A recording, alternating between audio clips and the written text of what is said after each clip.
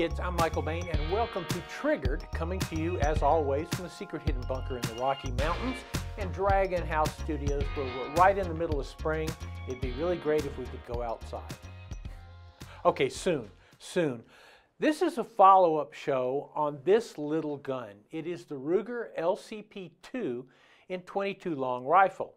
Now remember, I sort of gave you a quick taste of it when they became available, which is a 3 months ago, and said I would be spending more time with the gun as the summer progressed, which is exactly what I've been doing. And if anything, I am more impressed with the gun now than I was in my first impressions. So we'll talk about that just a little bit. Roughly, the gun is a .22 long rifle version of the Ruger LCP II, which is the third generation of the Ruger LCP light compact pistol that rocked the entire handgun world in 2008 when it was introduced at the SHOT Show.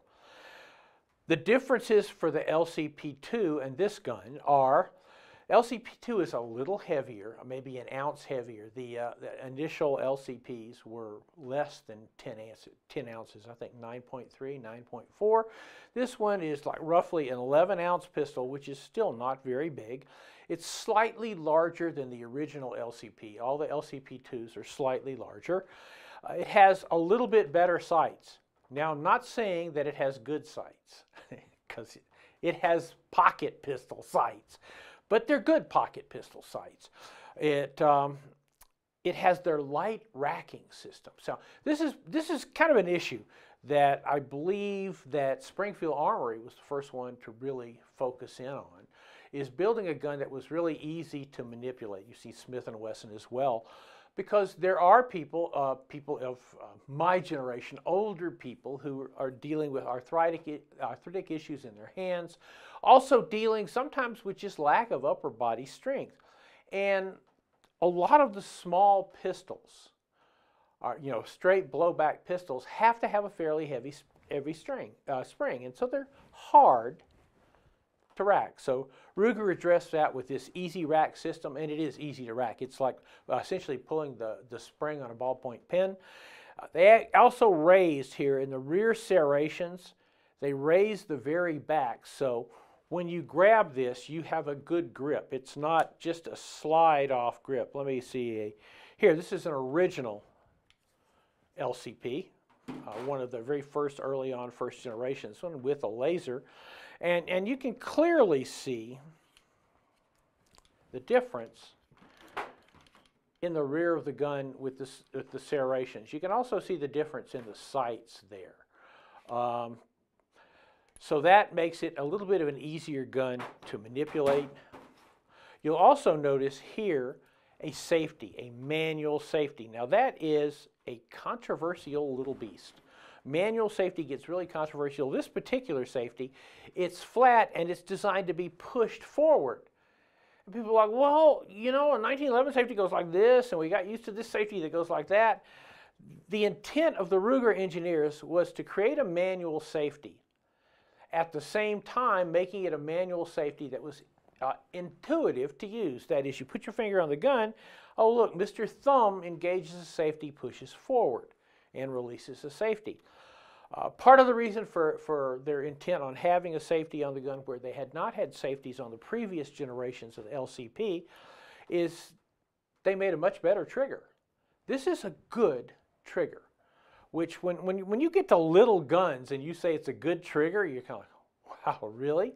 What the Ruger engineers did when they went from the LCP to the LCP II, they changed the trigger system. It's still a hammer-fired gun. I may have said it's a striker. It's not. I tend to get confused with LC9, LC9S. LC9 is a hammered gun. LC9S is a striker gun. But with the Ruger LC2, it is still a hammer-fired gun, but the trigger system is very similar to what you would find in a Glock. You see the little safety wing down there, and it's on my gauge a little over 6 pounds, which you don't want it any lighter on what is in effect a pocket pistol. So this gun, I just wanted to give you a quickie background in pocket pistols as to how we got from way back when, the little Colt Jr. 25 caliber automatic vest pocket pistol. If you were a well-dressed man back in the 30s, you know, you might be carrying a Colt 25 semi-auto, teeny tiny pistol in your pocket. Of course, from the semi-auto Colts, we ended up going through the Sea Camp 32 ACPs, and then the North American Arms 32 ACPs, a little bit larger. The benchmark that changed a lot of things with pocket pistols is this guy right here. It's, of course, from my friend George Kellgren, founder of Keltec. George Kellgren designed this 32 ACP in 1999, and he designed it to be the lightest, easiest to carry pocket pistol in the entire world, and indeed, it was.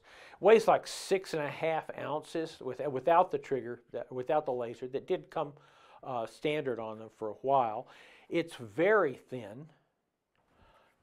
It's very light. And oddly enough, it's got a double action trigger pull that is not particularly bad. This is a handy little gun to carry. The drawback was it was in 32 ACP. And as we've talked about so many different times, guns go through fashions, caliber go through fashions. 32 ACP was like, well, it's a 32 ACP. What we really need is a 380. 2008, Ruger says, you want a 380? Hey, you got a 380. I'm very proud to have been a part of this launch with Ruger. We worked very strongly with Ruger to get the LCP, original LCP launched. And a lot of people, and gun people, said to me, that, wow, you know what, Michael? Who's going to buy that crap? There's a zillion little pistols out there. It's the best-selling launch of a handgun pretty much in our lifetime. I believe by the end of SHOT Show, end of first day of SHOT Show, they had sold something like 300,000 of these guns. They're great, great carry gun, something that you use all the time. My own personal, and you've seen it before, I'll just mention it here in passing. This is second generation LCP. It's not an LCP II. It's called an LCP Professional, LCP Pro, LCP Premier, but it has a really excellent trigger on it, and it's got a heck of a set of sights. A machined-in rear dovetail, sight in the rear. It's got a red dot, or I'm sorry, a fluorescent dot in the front that's attached via a Glock front sight screw, so you can change it. It has a great sight picture. It has a great trigger. This is why this has become my go-to LCP. And again, it's not an LCP II. So when we come back, we're going to talk a little bit about the 22s, pocket pistols in the 22s, and why this gun, the LCP II, may be the Holy Grail. This week's Triggered is brought to you by Ammo Man, now offering $10 off any order of $150 or more with the promo code TRIGGERED. Tandem Cross, making good guns even better. Lipsies and their wonderful Guns of the Month. Lucid Optics, on target, under budget. And Franklin Armory, creating some of the most innovative guns in America.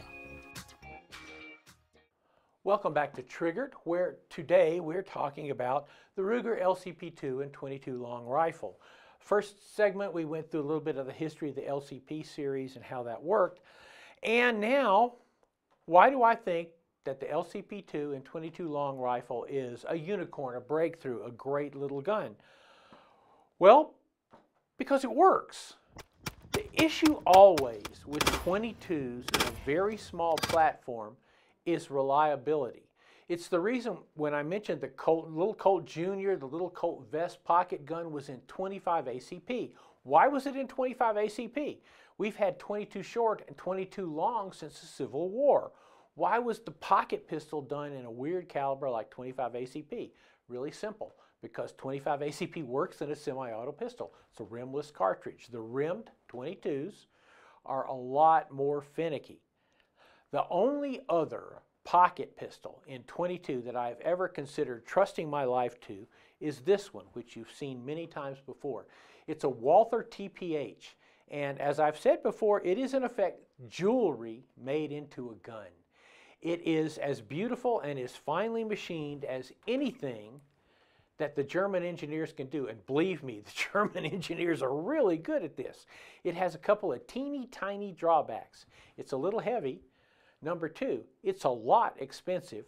Number three, the trigger pull is somewhere between hellish and horrific.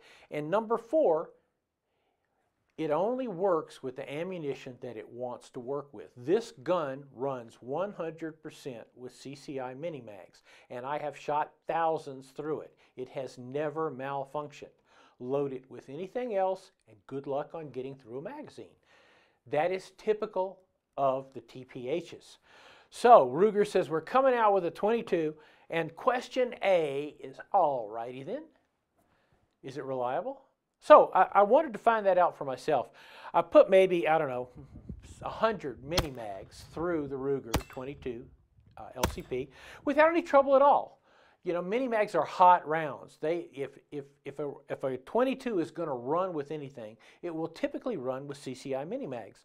So yesterday I spent the day on the range with a whole bunch of other ammunition and started sorting through it. And on the whole, I was really impressed with using the mini mags. And see, I actually used up the mini mags, but using the mini mags as a control, 10 for 10. Every 10 you load in the magazine, 10 rounds fire, go bang. A little bit sharper because they're mini mags, a little bit hotter round. What, 1,230 some odd feet per second, but pretty good choice if you're looking at it in terms of maybe a potential self-defense round.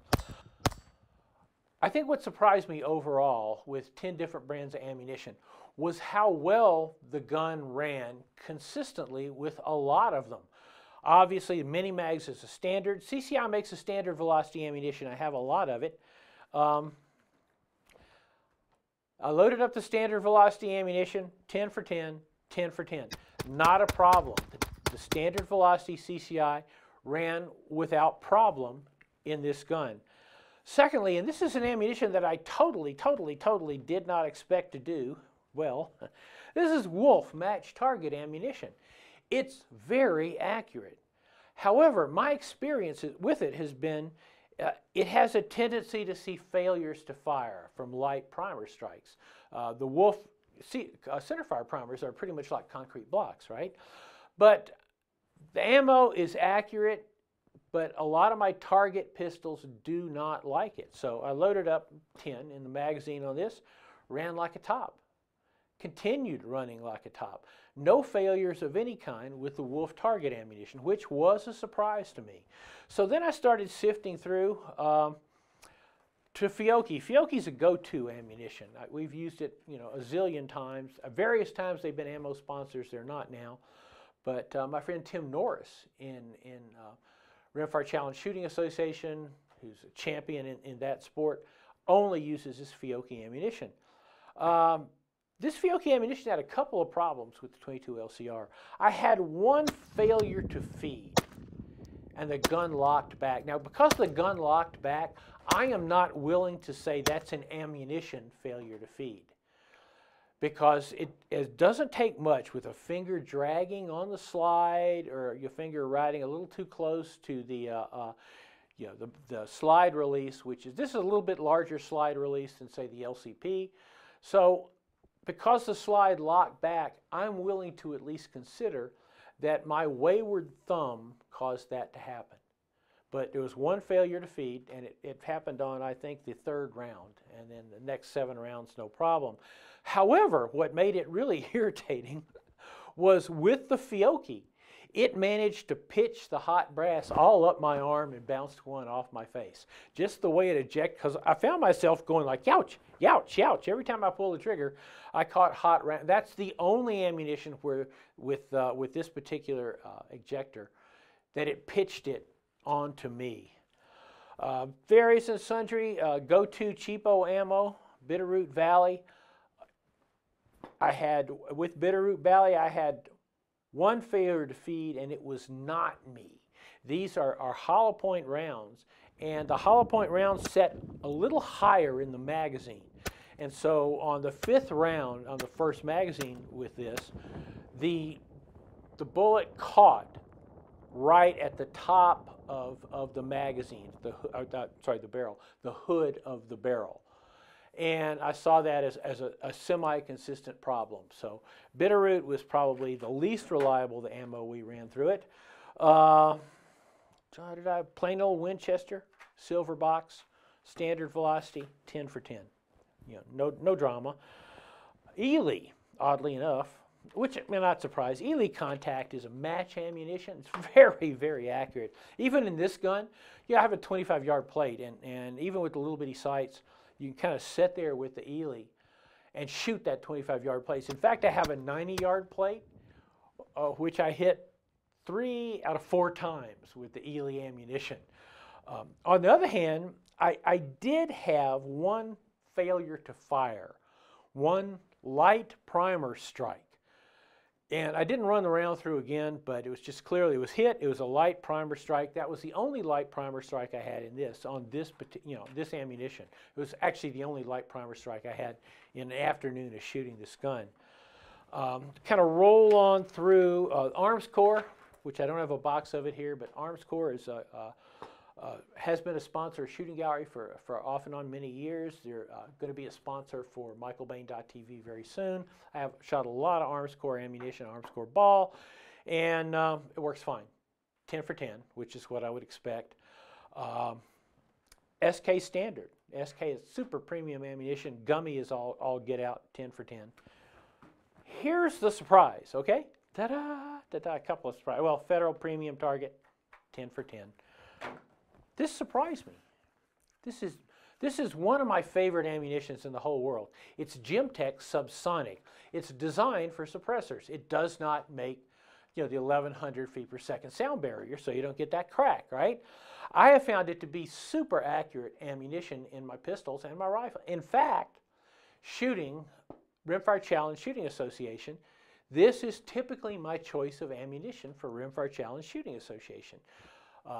Because it's going at a slower velocity, there's a little less recoil, a little less blast. It's accurate, it'll shoot super groups, and it will do exactly the same thing in this gun. I fully expected this ammunition to choke because of its velocity. It didn't. 10 for 10 on that. So what we're seeing here is a .22 pocket pistol that's reliable. It's reliable with lots of different ammunition. Why would you choose this over a .380? It has no recoil, effectively, especially with something like CCI, standard velocity, or the standard velocity CCI or the Gemtech. It doesn't have any recoil. It's accurate, and you've got 10 rounds, 10 plus 1 in the magazine. Now, I will go back to my mentor Walt Roush's statement every single time. No one likes to leak. The more holes you put in someone, the less likely they are to continue their aggression. And it doesn't matter what size those holes are. So, very impressed with the LCP II, very impressed with the reliability of it. If you get this gun and you are going to carry it, and I'm going to carry it on my bicycle because I think it is a great dog gun, a great pest gun, and potentially, if I have to use a .22 in self-defense, I'm prepared to do it. But you need to do the same test I did. Start with mini mags. Don't start with crap. You can get cheap ammunition. You can get ammunition that is so cheap you would not believe it. And the reason it is cheap is that it's crap. But people call me and they say, I got like 50,000 rounds of this ammunition for $1.85 and a couple of puppies. And it doesn't run in my gun. Duh. Anyway, do the test yourself. Start with mini mag. Work your way down. I'm Michael Bain. This is Triggered. You can find us on michaelbain.tv, where you'll also find the Best Defense Survival Roundtable and michaelbain.tv on the radio podcast. You can also find us on YouTube. And soon, I keep saying soon, the virus has slowed the entire country down to a crawl. But soon, we'll be available in lots of other places. Thank you for joining us. We will see you next week.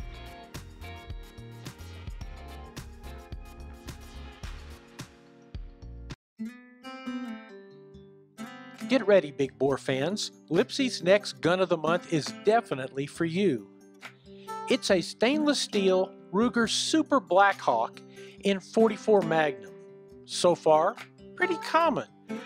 But the Lipsy's touch includes a 3.75-inch barrel, Bisley grip frame, which really helps absorb the kind of recoil that you can get out of some of the hottest 44 Magnum loads, and believe me, a Super Blackhawk can handle any of those loads. It comes with super black laminate grips. They look excellent on the stainless steel, and an unfluted cylinder, once again, proving that Lipsey's not only knows how to make super powerful, super easy to pack guns, but boy, do they have a sense of style. Lipsey's Gun of the Month, Super Blackhawk Bisley 44 Magnum.